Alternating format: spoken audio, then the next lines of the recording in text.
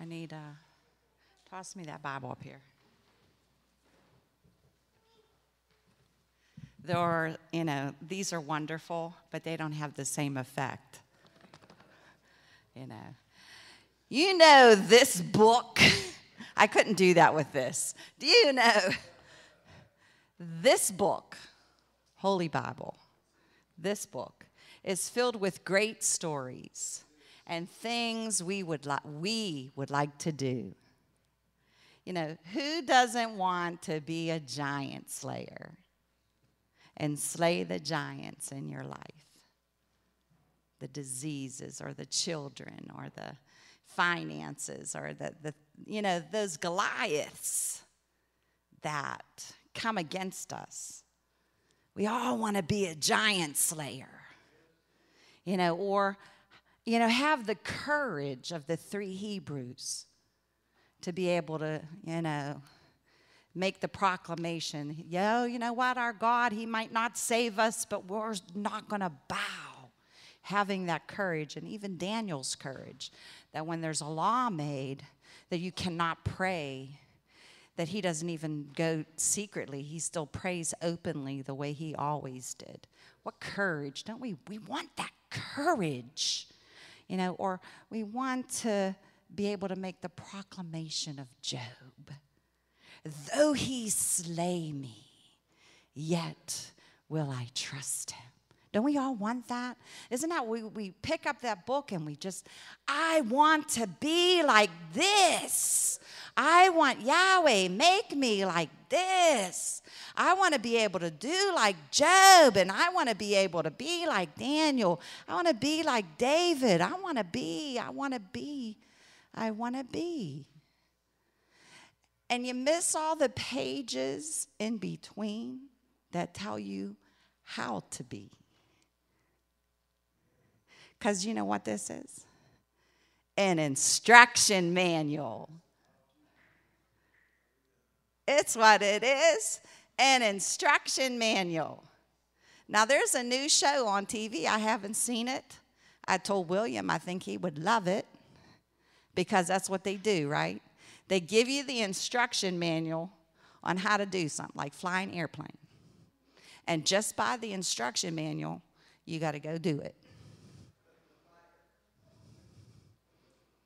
Now, I mean, cars come with manuals. I don't know that you could drive a car by reading that manual. But this is the new show. But this is an instruction manual. All these things we aspire to be, this will tell us how to do it. We don't like those pages. We don't like, now my favorite one, and you hear me quote it all the time, in Corinthians when Paul talks about, be ye not deceived. This is who is not in the kingdom, which some of you were.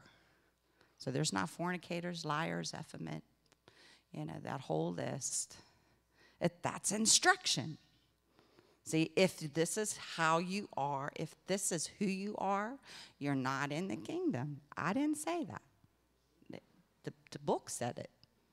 But we like to skip over instructions, but I want to look at an instruction chapter. Psalms 37. You want to have the courage of the Hebrews or Daniel. You want to be able to make the proclamation of Job. You want to be like David. Then we have to follow the instructions. See, Yahweh is not the genie in the bottle. There's been a few messages, starting with Sister Denise, about reverence. He's not, oh, I'm in trouble. Let me go rub and Yahweh, I want this. Yahweh, I need that. There's an instruction book that says Yahweh is more than willing, and we know he's able to do whatever you ask. But he doesn't do it for just anybody. You got to be in relationship. Psalms 37 starts off with, this is a psalm of David. So this is David. Not all the Psalms are written by David, but this is one of David's Psalms. First instruction, fret not. That seems pretty easy, right? Fret not. Now, this doesn't mean be fearful. Don't be afraid. This means become irritated.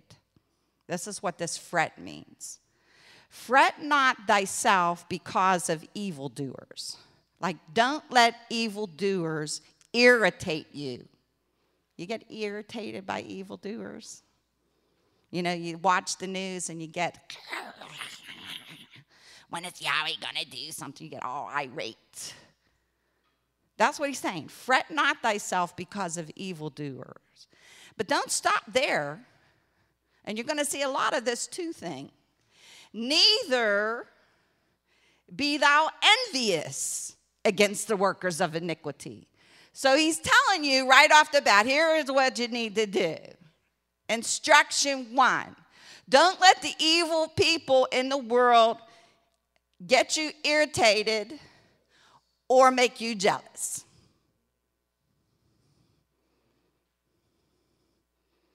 Well, but he doesn't stop there. See, this is the wonderful thing of Yahweh. You want to know, but why? For they shall soon be cut down like the grass and wither as the green herb. Guess what? Ain't your problem. Here today, gone tomorrow. Why will you let them take you to a place you got no business? So either way, whether they're making you fret or whether they're making you jealous, because, the wicked seem to have everything. Everything seems to go for the wicked. Why is the wicked, always winning the lottery, and they're always, good fortune's always finding them. And, even David did it. And he was the king. Why the wicked prosper? The mystery of the world. Yahweh says, don't be concerned about it. Guess what? They're here today, gone tomorrow. Next instruction. Trust in Yahweh. So we're done with the evildoers. So now we're going to turn our focus to Yahweh. And we're going to trust in him. And see, not enough to just trust in Yahweh. And do good. See, if you trust in Yahweh, it's going to show by your deeds. So it shouldn't be, now I got to do good. It should flow out of you because you trust in Yahweh. So, see, there's another reason for this. He doesn't tell you to do something without explanation. Isn't Yahweh wonderful? Because I don't know as a parent, because I said so. Why? Because I said so. Boy, the Bible would be full of that. Yahweh doesn't treat us like that. Trust in Yahweh and do good. And if you follow this rule, this instruction, so shalt thou dwell in the land, and verily thou shalt be fed. So you'll have a place to live and food. I think Yahshua said that too. Seek ye the kingdom of heaven and his righteousness, and all these things, which he had just talked about, food, shelter, and clothing, shall be added unto you. Next instruction. Delight thyself also in Yahweh. Why are we miserable? We must not be trusting. It says, delight thyself in Yahweh, and he shall give thee the desires of thine heart. Don't have your desires, and maybe you're not delighting yourself in Yahweh. Want something from Yahweh? Delight yourself in him. See, there's a way to get this stuff. You just have to do it his way. There's instructions that go with the getting. Commit thy way unto Yahweh. Trust also in him. Oh, he repeated that trust thing. And he shall bring it to pass. So you want something to come to pass. You want the things to do well and go well in your life. You have to forget about the evil folk. You need to trust in Yahweh and do the will of Yahweh, the good works. Delight yourself in him. Commit your way unto him. And you're going to have the desires of your heart. And he'll bring it to pass. And he shall bring forth thy righteousness as the light, and thy judgment as the noonday. We're not going to be. We'll be exposed. Like, it won't be in secret. Yahweh will reward us openly. Rest. Oh, we need to learn how to do this. We don't know how to rest. We don't. Rest in Yahweh. This is instruction now. This is a command from Yahweh that you are to rest in him. Rest in him. And wait patiently for him. We don't. We want Yahweh to do things when we want things done because, of course, we understand that this needed to be done yesterday. He doesn't understand that. You know, I needed this yesterday. You know, I wish Sister Debbie was here because she her testimony about that. She got a little spoiled in her youth, you know, walking in the power of Yahweh and getting everything bam, bam, bam. And then all of a sudden, cease and desist. And she got tired of waiting and didn't understand why I gotta wait. Because Yahweh said so right there. He said, rest in him and wait patiently for him. So he's kind of like telling us, like while you're resting, that's like waiting. You do it patiently. Like he's telling you how to do it. You know, not with the murmuring and the complaining. I don't understand why Yahweh doesn't he know? I don't understand. Why can't he? He knows I need this. I don't understand. You know, the grumbling and the complaining.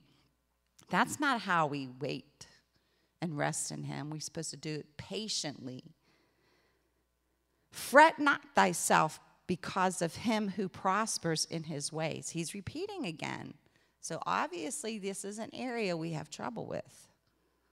You know, the person that's prospering in his way because of the man who brings wicked devices to pass. You know, again, we're looking at them wicked man.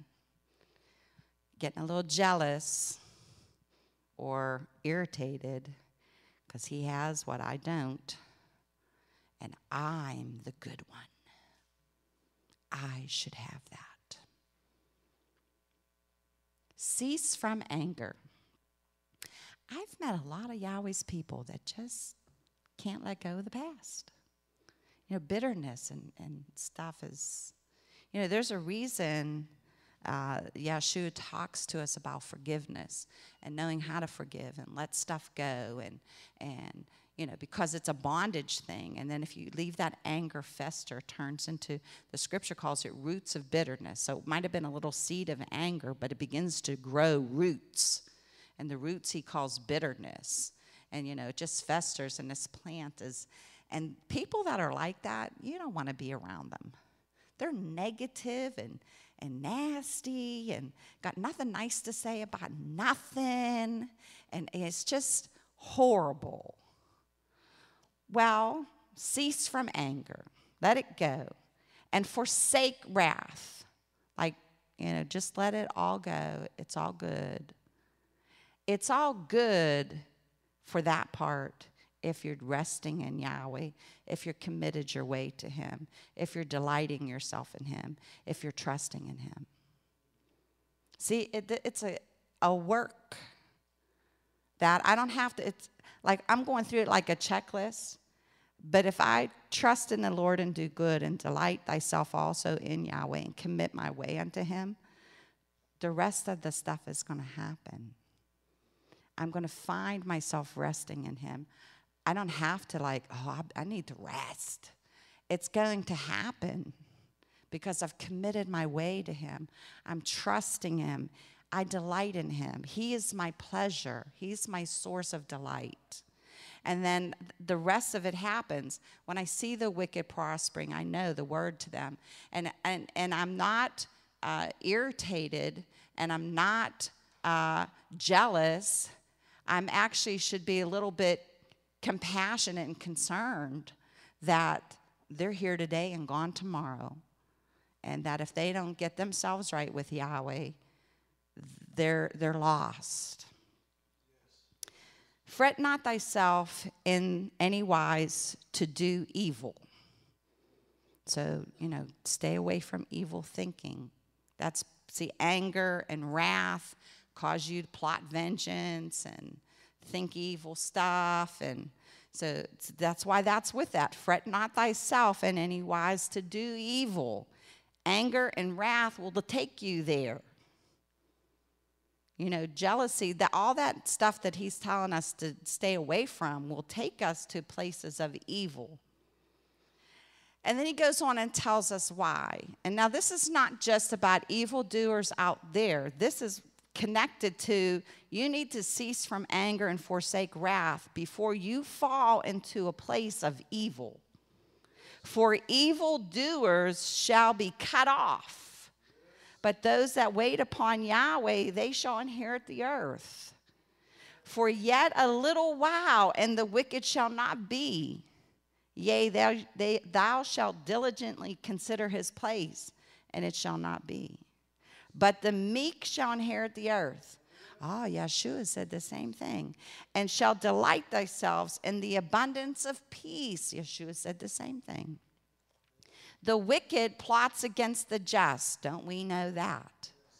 And gnashes upon him with his teeth. Evil's always out there, whether it's coming through us through flesh or it's the devil himself trying to, because of temptation to us, he's constantly gnawing at us. That would be the gnashing at us with teeth, gnawing at us, trying to get us ensnared and entrapped, and where our thought process turns. He says, Yahweh shall laugh at him, for he sees that his day is coming. Now, I don't like those scriptures.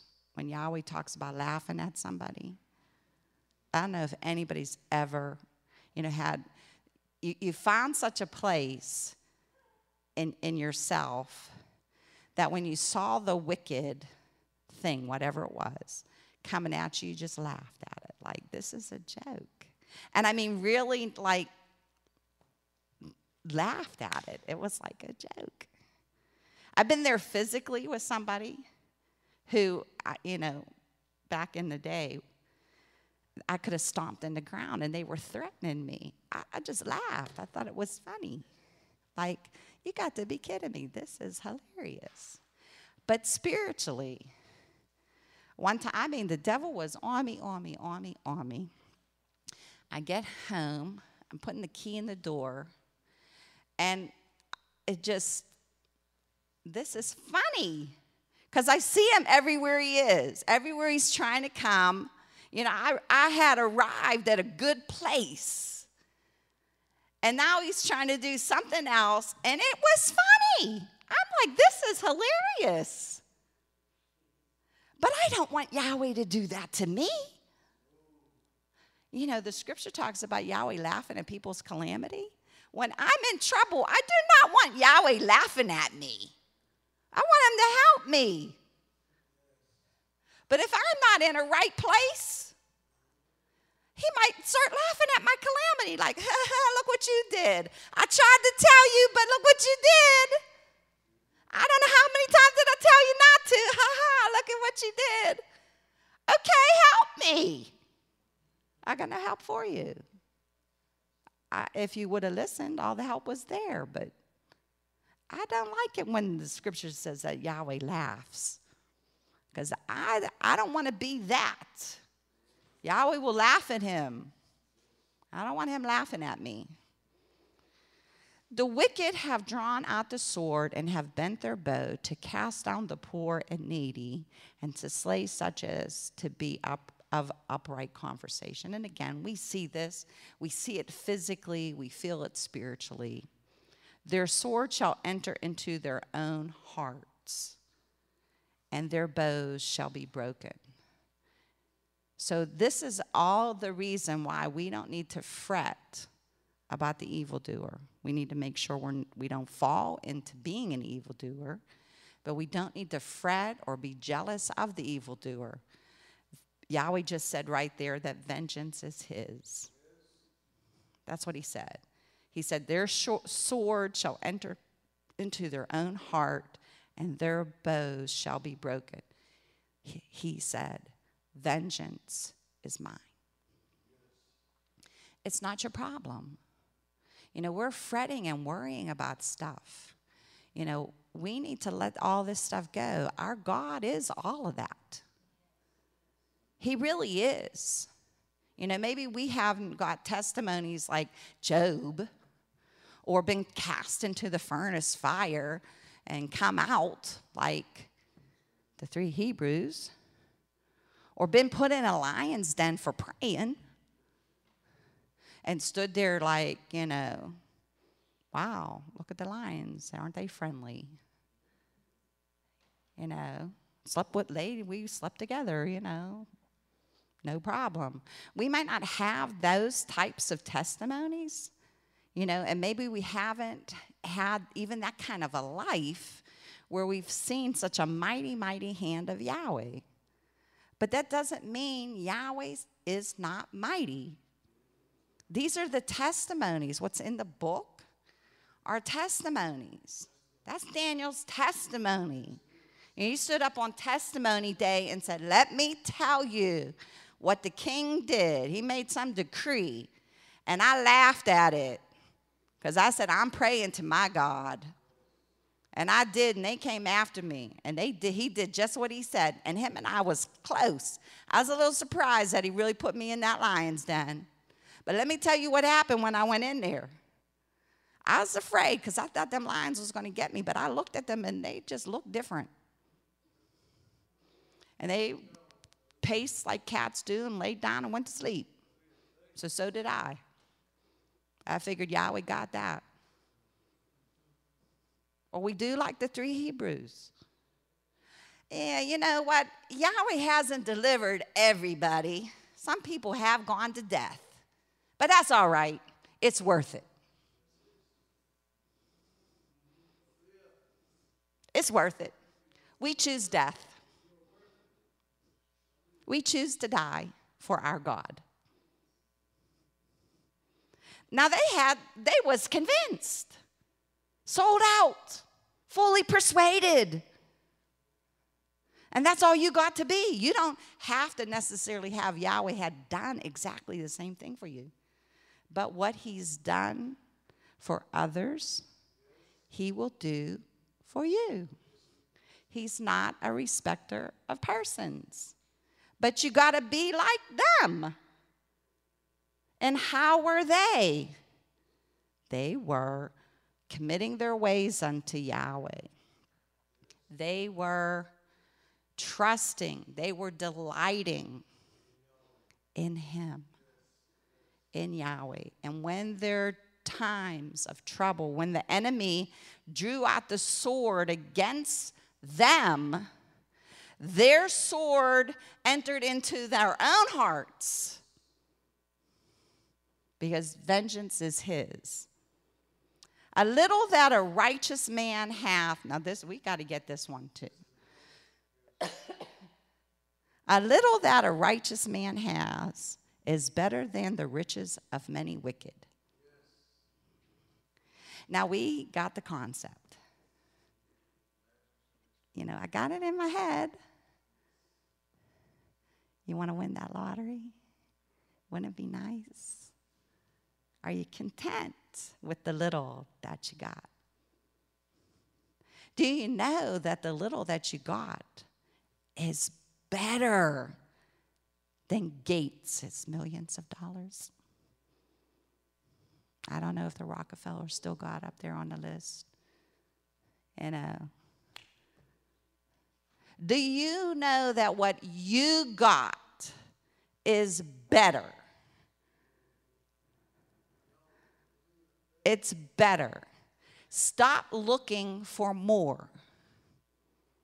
Now, I'm not talking about goals and aspiration. There's nothing wrong with, getting a promotion at work and, getting your education and having that kind of stuff. I'm talking about you can't be content where you are because you want that. Then this is what he's talking about right here. You need to get content with where you're at, because what you have, what a righteous man has. What makes the righteous man different from the wicked man? Yahweh. I have Yahweh. That's what makes the difference. So what I have is better. Is Yahweh better than having all the lands and the golds and the wealth and all the hoopla and the fame and the fortune? I got to believe that, and I got to walk that out. Stop looking for something down the road. For the arms of the wicked shall be broken. See, he gives that little warning. He says, don't do that. A little that a righteous man has is better than the riches of many wicked. For the arm of the wicked shall be broken. See, the wicked has this end. Don't look at them. Don't be jealous. Don't want what they have, because their end isn't the end that you want. So he's constantly telling us what their end is.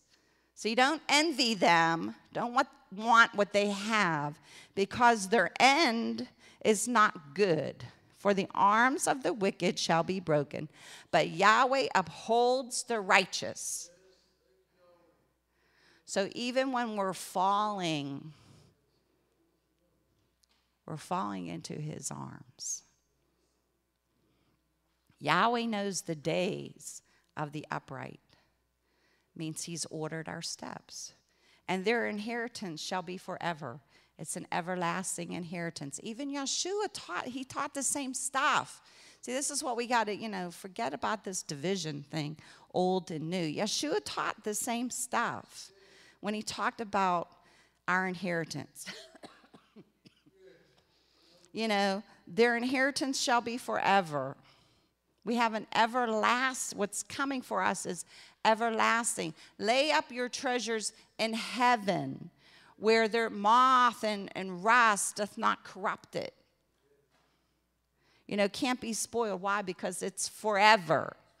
It's an eternal inheritance. They shall not be ashamed in the evil time.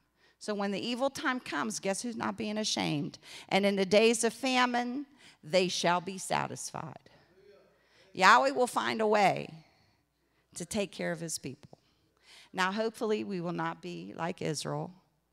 And though they got manna every day, they didn't like it.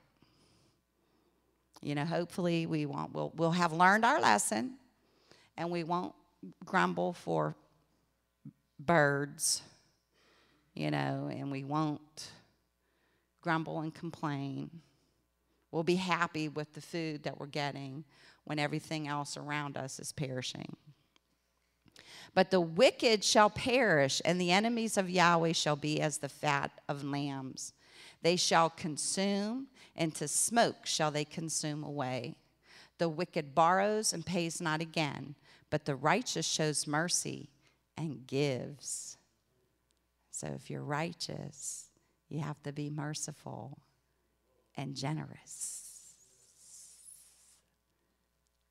Okay, I'll leave that one alone. For such as be blessed of him shall inherit the earth, and they shall be cursed of him shall be cut off. Now here we go back into some instructions. The steps of a good man are ordered by Yahweh, and he delights in his ways. The steps of a good man are ordered of Yahweh. Yahweh is ordering the steps of the righteous, and he delights in his way. And we don't complain about the way that Yahweh decided for us to go. Though he fall, he shall not be utterly cast down, for Yahweh upholds him with his hand. This is a repeat. It's a repeat. He just said that. This is a repeat. For Yahweh upholds him with his hand.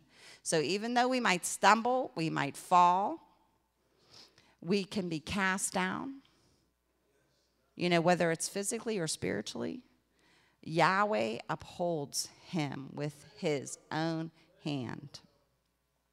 I have been young, this is David, and now am old. I like this because I can say that.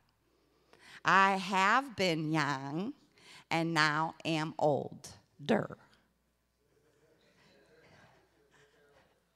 Okay. I'm not old yet, but I'm older. Yet I have not seen the righteous forsaken, nor his seed begging bread.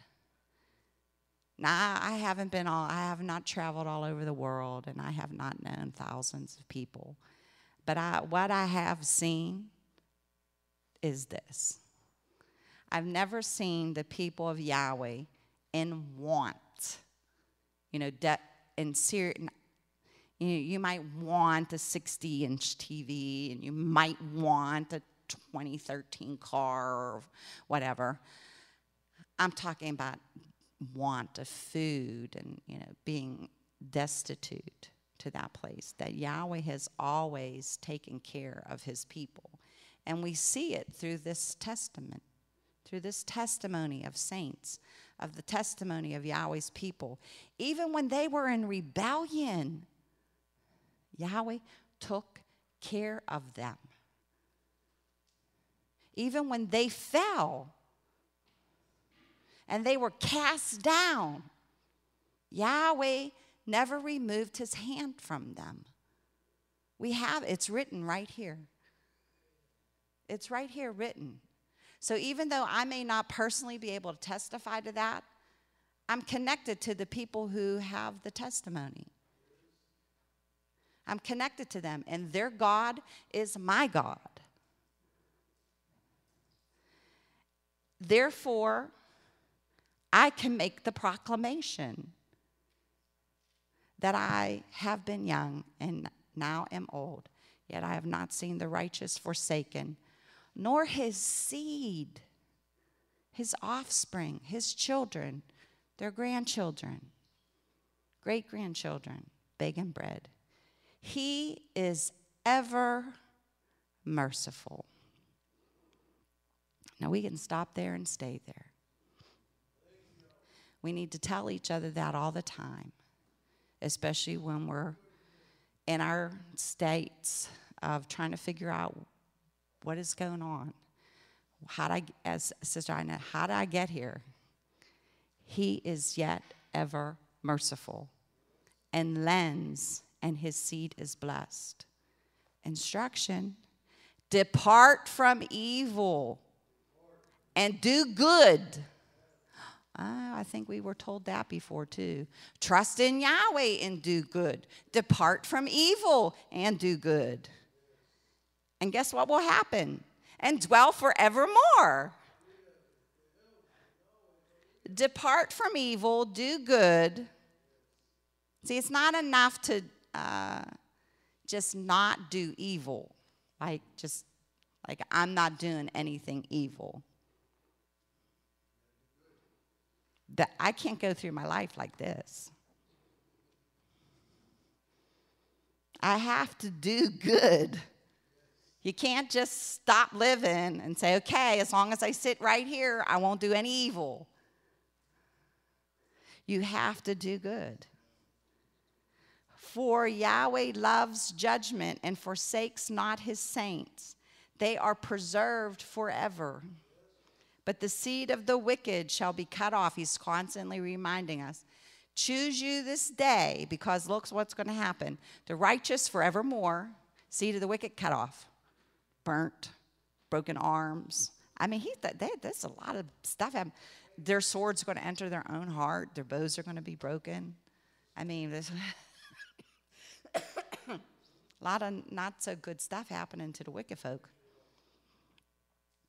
The righteous shall inherit the land and dwell therein forever. See, all the stuff to us is forever.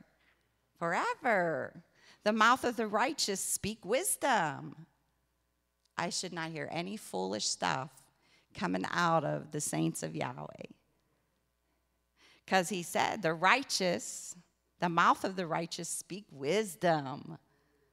And that should let all the young folk know too. A lot of wisdom up in here. Y'all should be listening to us. And his tongue talks of judgment. See, we not only speak wisdom, but we talk about judgment.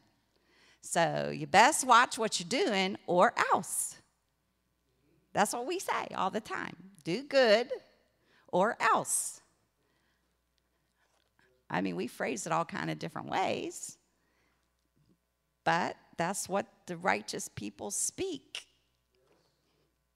It's not like I'm trying to speak. That's what righteous folks speak. Wisdom and judgment. You can't help it. The mouth of the righteous speak wisdom, and his tongue talks of judgment. The law of his God is in his heart. Oh, this is David in the book of Psalms. I guess he had a glimpse of the future. Maybe he read Jeremiah. Was Jeremiah after him? Yeah. So he's prophetic. The law of his God is in his heart. Now, if you were in today's lesson, you know that the Spirit of Yahweh is essential to take anything that we talk about, the feast and all, to bring it from being something external to being something internal, which is where the change happens. So you can make your flesh behave itself, but you can't make your mind change. But the Spirit of Yahweh has the power to do that. It has the power to do that. So the law of his God is in his heart. Through the Spirit comes and does what? Writes the law on our hearts.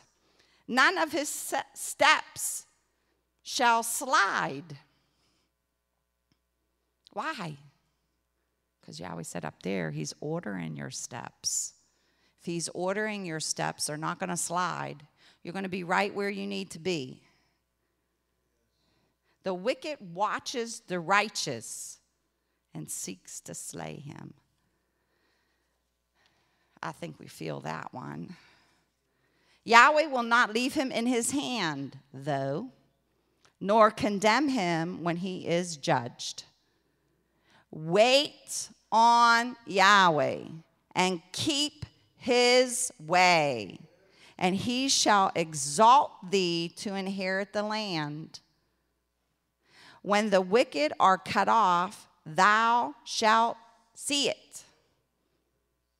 When the wicked are gotten rid of, you'll see it.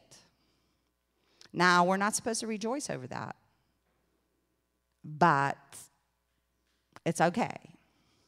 I have seen the wicked in great power. Remember, this is David. I have seen the wicked in great power. Those that have some years and know of world history can attest to this as well. I have seen the wicked in great power and spreading himself like a green bay tree. Yet he passed away, and lo, he was not. See, it might look like they're flourishing. You know, let's do some history. The most wicked person, I could say, Hitler. Okay? Look like he's flourishing and conquering and doing, but here today, gone tomorrow. He passed away, and he was not. Yea, I sought him, but he could not be found. He was gone. Now, here's some instruction we need to do, but especially the young people.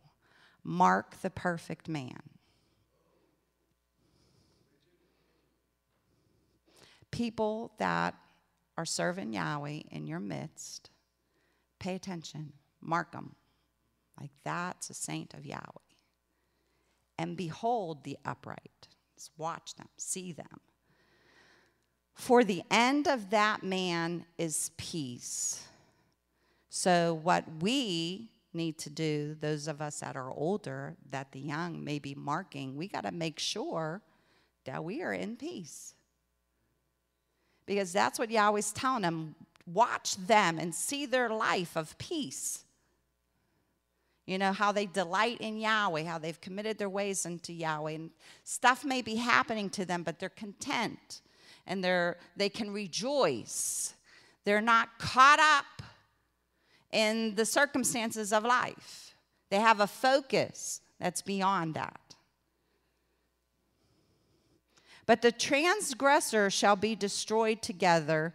The end of the wicked shall be cut off. But the salvation of the righteous is of Yahweh. He is their strength in the time of trouble. And Yahweh shall help them and deliver them. And he shall deliver them from the wicked and save them because they trust him. See, this is what we want. We want our salvation. We want we want him to be our strength in a time of trouble. We want us to help us and deliver us. And he shall deliver them from the wicked and save us because we trust him. And if we trust in him, we're going to do all the other things of the chapter. And this is just one of several chapters, several writings of instructions that will tell you how to have contentment, how to have peace, how to have joy, how to have Yahweh working in your life where we can have the testimonies of Daniel and the 3 Hebrews and of David. And we can stand and say how the giants in our life just fell with one stone. You know, I picked up 5, but I only needed 1 because Yahweh guided that rock. You know, I wasn't sure. And then there are some teachings that say, well, Goliath had some brothers. So just in case they decided to come after me, I was prepared. But it only took 1. It only took Yahweh. You need to be able to stand and make their professions. See, that's the greater part to me, is their professions. You know, David's profession, when he's talking to Saul, and he's like, I can't wear this armor. You know, and it's like, well, you can't go out to battle. Well, yeah, but I fought a bear, I fought a lion, and Goliath ain't no different. That profession. And then when he faces the giant who's downplaying him, oh, they done sent a boy to me with a stick and some stones. What's he gonna do? I mean, Goliath's probably like 6 feet taller than him, probably buffed. You know, David's this little skinny, scrawny. Maybe not real scrawny, because I think shepherd work was a little work. So he probably got a little stuff going on. But he's young, you know, he's not intimidated. He said, oh, well, let me tell you what. Yahweh said, this day, you're in my hands. Now,